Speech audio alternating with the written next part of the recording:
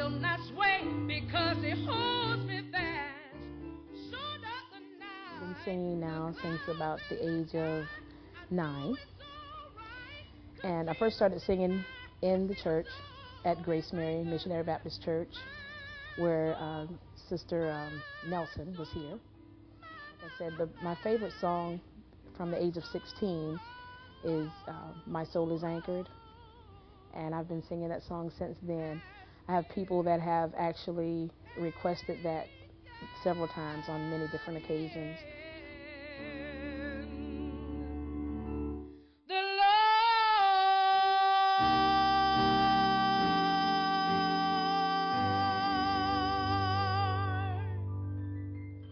What I want to leave a legacy and leave something for my children to know and to see what I've done with my life as far as singing and using the gift that God has given me.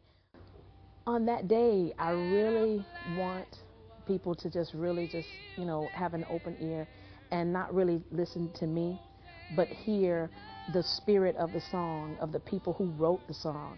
When they said that the flag was still there, meaning that the flag was still there. We are a great nation.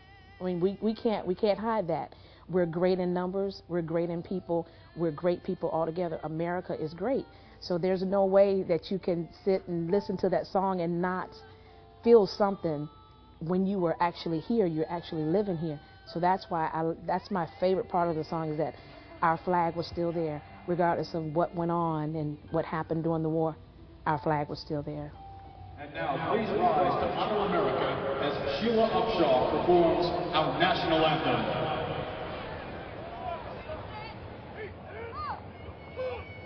Oh, say, can you see by the dawn's early light what so proudly we hailed at the twilight's last gleaming, whose broad stripes and bright stars through the perilous fight o'er the ramparts we watched were so gallantly streaming, and the rocket's red glare, the bombs bursting in air, gave proof through the night that our flag was still there.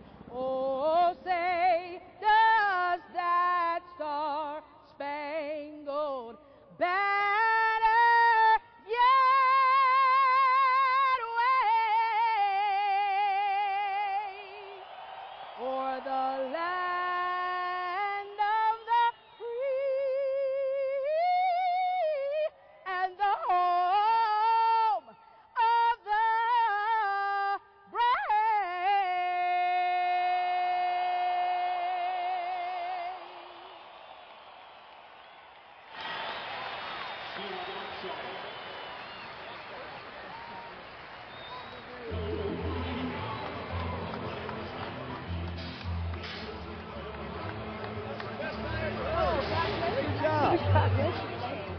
I feel so great right now. I'm so glad I had an opportunity to do this again. Oh boy, to hear Gruden say that this was the best he's heard, I just thank God for that.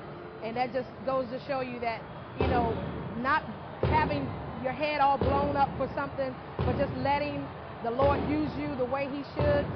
I mean, it's just phenomenal. And I thank God for that. I thank God for this great, great experience.